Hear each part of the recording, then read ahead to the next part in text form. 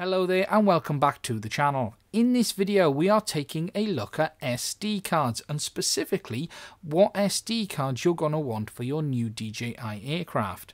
If you have just bought a Mavic Air, a Phantom 4 Advanced or Pro or an Inspire 2, your existing SD cards may not work, and the reason for that is these are 100 megabits per second models, so they record at a higher data rate than all of the earlier models from DJI before, such as the Phantom 4 or the Mavic Pro. Before we get into the cards themselves, there is something I need to explain because there is some terminology that tends to get people confused. DJI always write the recording speed of their aircraft in megabits per second. This is listed as a capital Mbps. SD cards, however, tend to measure this in megabytes per second, and this is labelled as capital M, capital B and S. The difference between these two is quite large, and the basics are that 100 megabits per second on your DJI aircraft equates to 12.5 megabytes per second on the card write speed. So when you are looking at cards, do not get confused and think a 40 megabytes per second card speed or a 60 megabytes per second card speed is not fast enough for your aircraft, because they are actually two different measurements.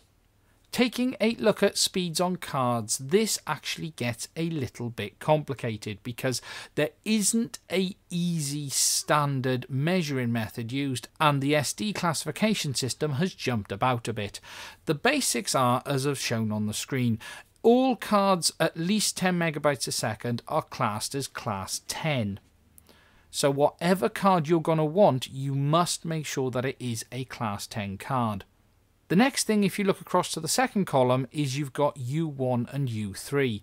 U1 cards support up to a minimum of 10 megabytes per second write speed, and U3 cards support up to a minimum of 30 megabytes per second write speed. For your newer DJI aircraft like the Mavic Air, you're going to look and find a card that is labelled as U3, because the minimum write speed for a card in U3 is 30 megabytes per second, and that is easily above the 12 megabytes per second that the Mavic Air records in. This is not to say that an existing U1 card will not work with the Mavic Air, because if you look, it says the minimum standard for a U1 card is 10 megabytes per second, but that is the minimum. However, if you are buying cards, I would strongly suggest purchasing a card that is a class 10 U3 card, because that way you know it's going to work without any problems.